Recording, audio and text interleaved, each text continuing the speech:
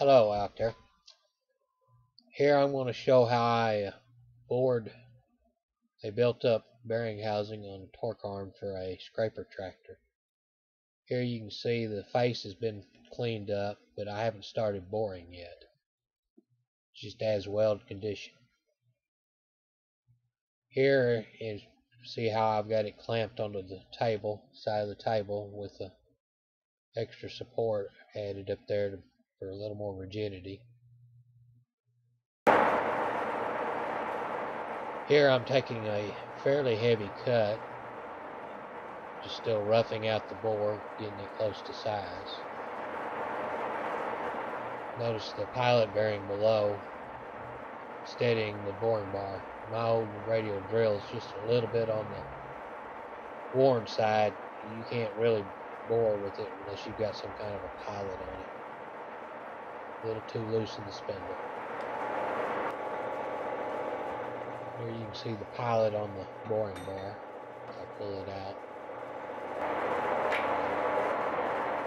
Now we'll go through the steps that it takes every time I finish the cut in order to adjust my tool for the next cut. Get the tool facing the direction I want it to. Wipe the oil off the boring bar. Now I need to get a measurement of the bore. It's kind of tricky with the telescopic gauge and the boring bar in the way. Hard to get your hands in there where it needs to be.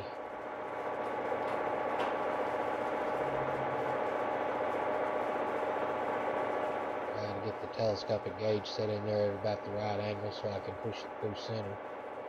Get an accurate measurement. Not too much angle on it still, so I'm going to manually get it down where I need it to be. Then snug the knob up and slowly push it through with my left hand finger while wiggling it to make sure it stays centered in the bore.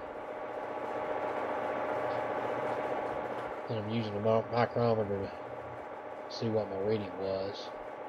Now I'll double check, make sure that I got a good feel of the telescopic gauge.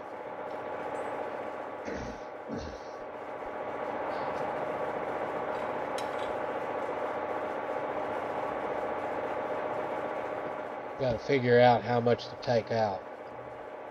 One thing to keep in mind here, my little homemade tool just measures how many thousandths you move the tool. So you only adjust for half the amount you want to take out of the bore, since you're taking out the diameter and this is reading the radius. Now I'm going to back it up to half the amount I want to increase the size of the bore. Using my right hand to push the tool up tight against the micrometer and then tighten the tool back down. Take this off and get ready to make another pass.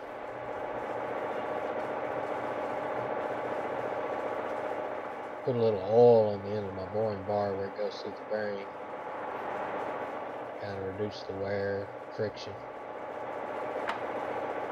And away we go, ready for another pass.